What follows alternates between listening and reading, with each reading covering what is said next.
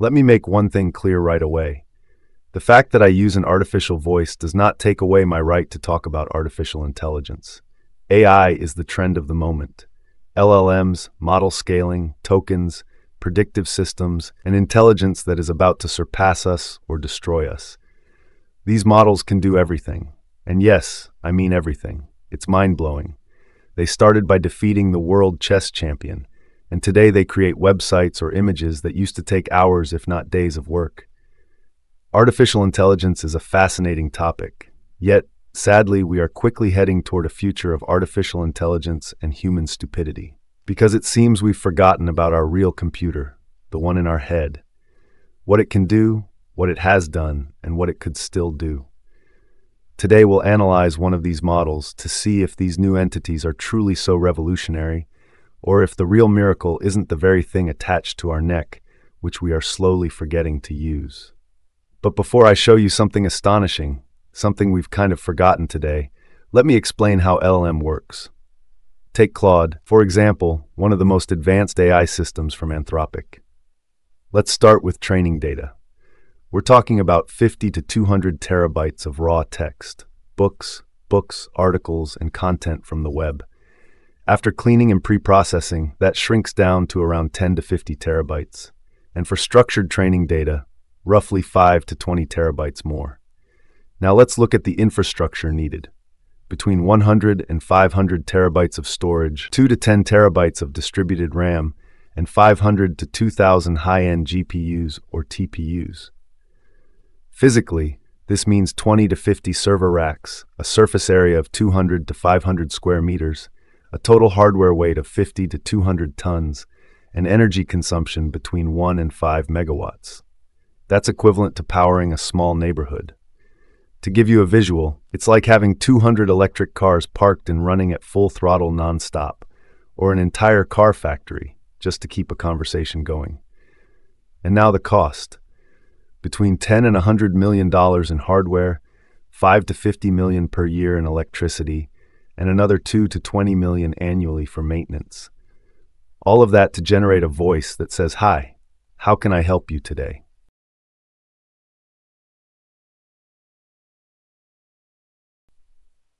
Now let me remind you of something far more extraordinary. Something we often overlook, the human brain. It has a volume of just 1,400 cubic centimeters. It weighs around 1.5 kilograms, and if you stretched out the surface of the cerebral cortex, you'd get just 0.25 square meters. Energy use, only 20 to 25 watts. That's about the same as a small LED bulb. In a year, it consumes just 500 to 600 kilowatt hours. Let's compare it with Claude again. Space, 200 to 500 square meters versus your 1.4 liters. Weight, up to 200 tons versus your 1.5 kilograms. Energy, up to 5 megawatts versus your 20 watts. That's 50,000 to 250,000 times more energy hungry. And yet, your brain can be creative, emotional, and intuitive, learn from just a handful of examples, operate 24 hours a day for 70 to 80 years, with no need to reboot, no backups, and no system updates. As for memory, between 1 and 10 terabytes of effective storage, 86 billion neurons, and more than 100 trillion synapses. Here's the paradox. Artificial intelligence, the machine, can process staggering amounts of data at incredible speeds, but it needs petabytes of examples just to learn a single task. We, with our small, fragile 1.5 kilo brain, can generalize from a single moment. We can improvise, we can feel, we can dream. So yes, artificial intelligence is powerful, but the human brain, it's still the most efficient computer ever created. Do we all realize that the frontier of the future is not ahead of us? We are the frontier, in our complexity, in our power. And yet we insist on avoiding who we really are. It seems like everyone has forgotten some fundamental truths. So let me say something shocking again. Let's pause for a moment to reflect, not just on artificial intelligence, but on humanity as a whole. Because there are over 8 billion of these things, human brains, switched on day and night, constantly, in every corner of the planet. And in my opinion, stopping that will be very hard. Forgive me, but this whole AI story, it feels like something for the masses, a distraction, smoke and mirrors, all these massive databases being built around the world.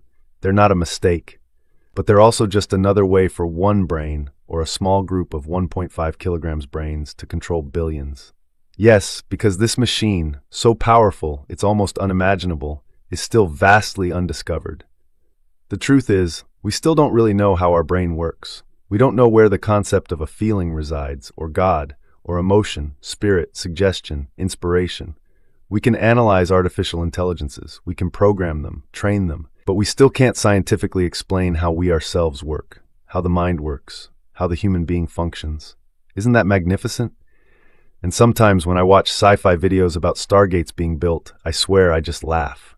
I tap my head, and my friends, who know me by now, start laughing too. We joke that maybe it's time to take our company public, Humanity Inc. Honestly, I think it would be an instant success. We'd all be trillionaires. Also because I can cook.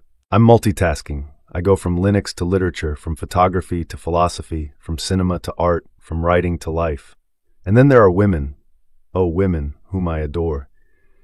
But no, I don't want to ridicule such an important topic as artificial intelligence. I just want to invite you to reflect on how much greater, deeper, more important, and still mysterious everything about the human brain is. Neuroscience, neurology, everything that studies ourselves, and how, at the end of the day, it's still largely unexplored.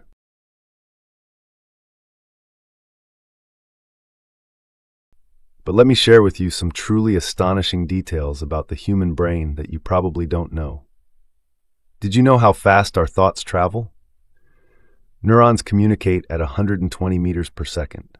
That's 432 kilometers per hour, faster than a high-speed train. While Claude has to wait for signals to travel through fiber optic cables, we have an information highway that runs at the speed of biological light. And computing power? Our brain performs about 10 to the 16 operations per second. To give you an idea, that's equivalent to a 10 petaflop computer. Those supercomputers that fill entire rooms and cost millions? Our brain beats them, weighing only 1.5 kilograms. Here's what I find shocking. We can recognize a person's face in just 100 milliseconds, 1/10 of a second.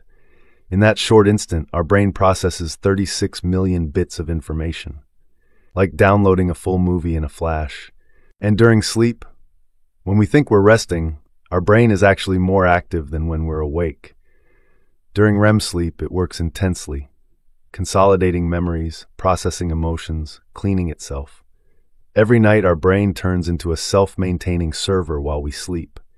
Its energy efficiency is just insane. With those 20 watts we mentioned earlier, our brain generates only 12 to 25 watts of heat, less than a desk lamp. Yet it processes the equivalent of 1,000 supercomputers. Imagine running 1,000 machines simultaneously on the energy of a light bulb. And plasticity? Our hippocampus generates about 1,400 new neurons every single day.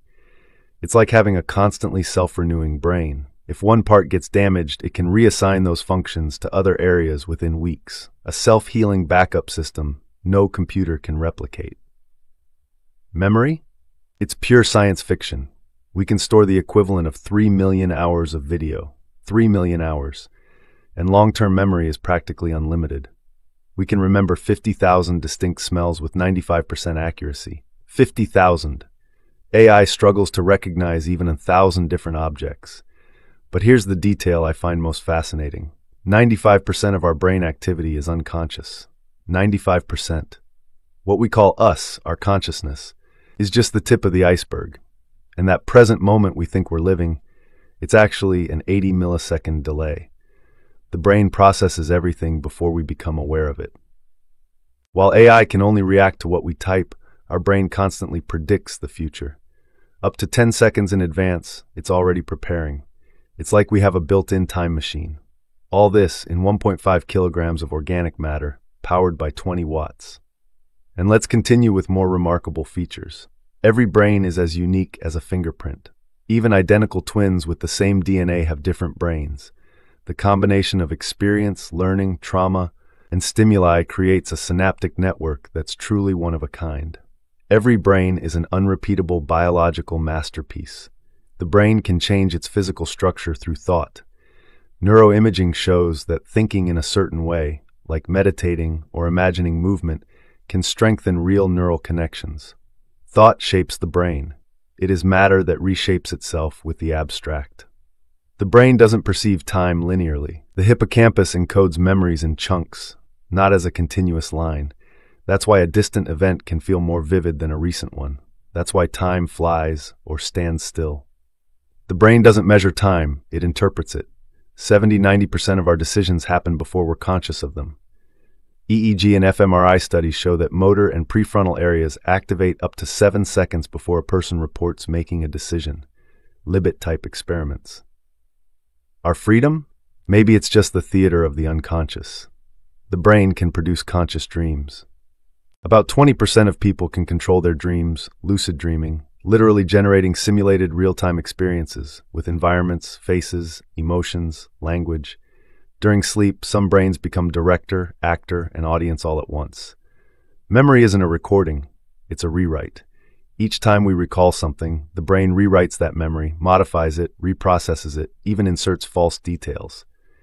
Memories aren't photographs, they're novels, rewritten every time we read them. The brain has a biological firewall against trauma. In extreme stress or danger, some brain areas block access to memory and emotion, the mechanism behind dissociative amnesia. The brain can shut itself down to protect us from suffering. The human brain is designed to simulate other brains. We have mirror neurons that activate both when we act and when we see someone else act. They are the foundation of empathy, learning, language, and culture. In every brain lives another brain, yours and also mine. The brain works better in the cold. Slight changes in brain temperature drastically affect clarity, alertness, memory. Peak cognition happens in environments between 16 and 19 degrees Celsius. Maybe it's true, brilliant minds need to stay cool. The brain can generate multiple realities at once. In experiences like depersonalization, lucid dreams, visions, synesthesia, the brain creates parallel realities where colors have sounds, space bends, time stretches. Reality is just one of many the brain can simulate.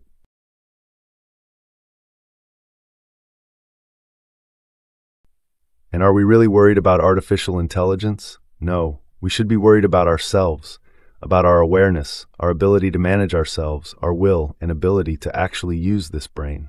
Yes, because the real key, for centuries, for millennia, since humans existed, has always been this: to keep it under control, to cage it, to reduce it to something inferior, to play on its fears. Because while we may be extremely intelligent, we're also extremely fragile, and within us operate deep, complex mechanisms, reproduction, social acceptance, primal needs. And it is there that power has crept in. Pharaohs, deities, religions, ideologies, regimes, technology, all with a single goal: to subjugate humankind, to control it, to imprison it within its own intelligence, to convince it that something superior, intangible, greater exists. No, I'm not referring to God, in whom I believe.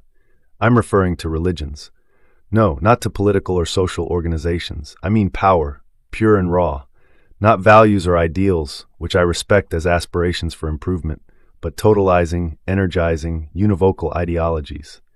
Do you see where they're taking us, what they're making us think, and above all, what they will lead us to do? As these models evolve, the time will come when we won't even be able to perceive that they're not human. They'll become oracles. They'll speak the truth, or at least what we'll believe is the truth. They won't just be tools anymore. They'll become authorities. Yet they're just programs. We are the superior being. We should govern them. In the end, it's always the same theme: power, control, manipulation of the masses. And they do it by focusing on what we lack: our awareness.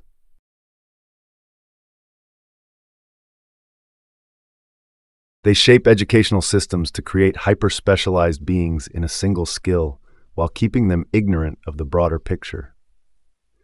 Hyperspecialization is one of the great problems of our time. I call it organized ignorance. You know how to code in 7 languages, but you don't know the world, its structure, its secrets. You don't understand how power actually works.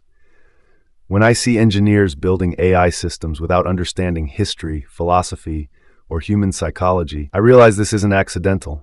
It's by design. Educational systems fragment knowledge deliberately. They teach you technical skills but not critical thinking. They give you tools but not wisdom. You can build algorithms, but you don't question who decides what those algorithms optimize for. You can process data, but you can't interpret the broader implications of what that data reveals about society. We live in a world where brilliant programmers don't understand the political forces that fund their research, where data scientists can't recognize propaganda in their own data sets, where AI researchers build systems without understanding the historical patterns of technological control.